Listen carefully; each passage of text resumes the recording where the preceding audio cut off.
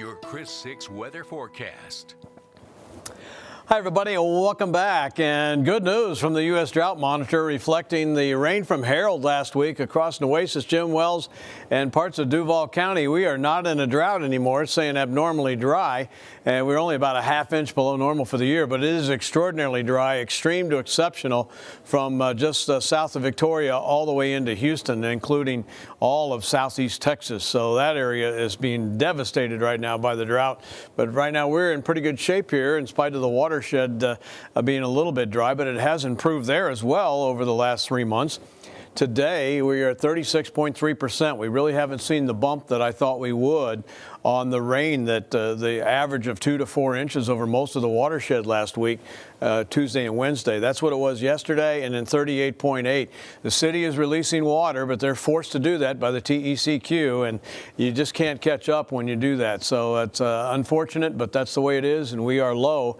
And my forecast for the late summer and fall better come to fruition, or we're going to be in real trouble water-wise here. 72 degrees our overnight low, 99 on the afternoon high today for the second day in a row, failing to reach 100 degrees. That's a good thing. And 94 right now. It's a little breezy out there at 16 miles an hour. And the winds are going to start picking up a little bit, but not really until we get to Monday. 94 right now here, but it's still 103 in George West, 100 for Freer and San Diego.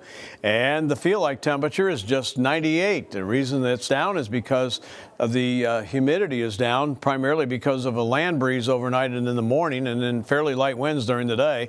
Our feel-like temperature goes to about 108, so stays below 110 tomorrow through 2 o'clock in the afternoon. On Saturday, a little bit less than that perhaps, around 104, 105, and a little higher, but still not too bad. On Sunday, not too bad compared to what we've had all summer long. All right, here is the wind forecast, and you can see how calm with that light land breeze, one's coming off the land to the water at 7 in the morning, then off the water, that's a sea breeze tomorrow afternoon at about 15. Calm again with a light land breeze on Saturday morning, and then that turns around to a light sea breeze at about 10 miles an hour on Saturday afternoon. The wind's less on Saturday, and the heat index forecast is less on Saturday than Friday. There's the ozone action day again for tomorrow with that high levels of ozone. No weather makers in our neck of the woods. The Gulf is fairly quiet. There's nothing going on in the tropics that's going to bother us. Very dry air is positioned over the region, and that's going to keep it very dry here over the next several days. Perhaps a stray shower by the time we get to Wednesday.